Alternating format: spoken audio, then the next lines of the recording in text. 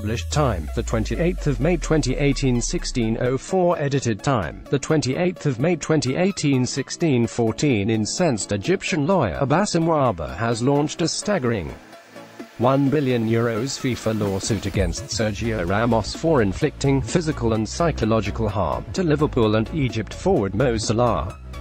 Salah was substituted in tears after suffering shoulder ligament damage in a tussle with Real Madrid captain Ramos during Saturday's Champions League final in Kiev. Liverpool went on to lose the game 3-1 without the star winger, and Salah's World Cup hopes now seem in doubt. Read more. Speaking on Egyptian TV channel Salah El Balad, W announced he had filed for compensation with World Football's governing body FIFA for the physical and psychological harm Ramos brought not only to Salah but to the Egyptian people. Ramos intentionally injured Mo Salah and should be punished about his actions. I filed a lawsuit and a complaint to FIFA, W said. I'll ask for compensation, which could exceed €1 billion, for the physical and psychological harm that Ramos gave Salah and the Egyptian people. However, the lawyer seemed to be pragmatic in his estimations of receiving compensation, and in the event he does not receive any money from FIFA, pledged to donate to the state's Long Live Egypt fund. Salah netted 44 goals in all competitions last term on his way to claiming the Premier League Golden Boot award.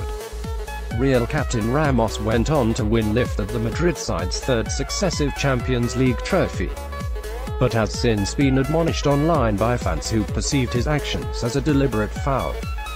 Former porn star and sports broadcaster Mia Khalifa took to Instagram to offer words of support to Loris Karius, who was at fault for Real's opening and final goals. She called his mistakes human nature before attaching the hashtag injury. Thousands of outraged Reds fans have signed a petition titled UEFA. At the time of writing, there had reached 380,000 signatures. Elsewhere, some Twitter users came to the conclusion Russian President Vladimir Putin somehow paid to arrange Salah's injury so the player would not be fit for Egypt's Group A clash with host nation Russia on June 19. It was a very tough night, but I'm a fighter. Despite the odds, I'm confident that I'll be in Russia to make you all proud. Your love and support will give me the strength I need. pic.twitter.com/HTFKF4S70 Mohamed Salah at Mo Salah, May 27, 2018. However, Salah himself expressed his belief he will be fit in time for this summer's football festival, tweeting, "It was a very tough night, but I'm a fighter. Despite the odds, I'm confident that I'll be in Russia to make you all proud. Your love and support will give me the strength I need." The FIFA World Cup 2018 kicks off in Russia on June 14 when the hosts take on Saudi Arabia at the Luzhniki Stadium in Moscow.